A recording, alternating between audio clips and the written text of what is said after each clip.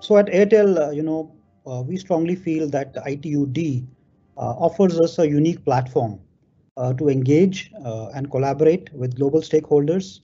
And we can actually liaise with the people in regulatory, technical, and various scientific experts with the aim of making really a digital transformation play, which is fundamental to the United Nations SDG, stuff. With so many member states and so many companies, more than 900 companies, I understand, this is really, a huge opportunity for Airtel to engage and influence the decisions that impact our businesses and our societies. It also gives us huge access to wealth of knowledge and opportunities to participate in various conferences, industry groups, technology talks, study groups, etc., and helps us to leverage the long-standing experience which ITUT comes, through its understanding of the public and private sector play. So ITUT is a world-class, also world-class database research, organization, and various tools are available to us as Airtel, and we effectively try to use it for our policy and advocacy, goals, and really try to achieve, what we really want to see in terms of digital transformation for the societies. Another important aspect, of course, is the industry advisory group on development issues, the CRO joint meetings, which actually foster a lot of exchange of information and assist us, in identifying and coordinating the development priorities and regulatory barriers and bring synergistic benefits to everybody.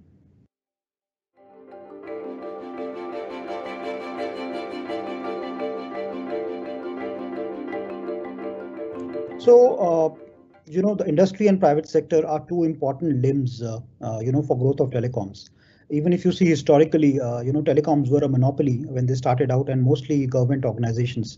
However, over a period of time, these monopolies have converted to private sector play across the globe.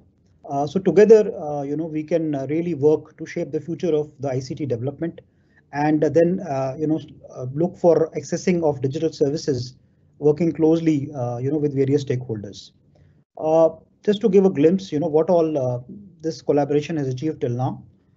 As a part of mission to rapidly grow our energy footprint, for example, Airtel has today commissioned more than 14 megawatt power capacity solar plants, at our data centers, at our edge data centers, which is a very big, achievement in terms of the goals which we want to achieve, working together with the organizations. Similarly, we are also focused on reducing the water consumption and helping the e-waste recycling, which we have done for more than 5,000 tons in 2019-20.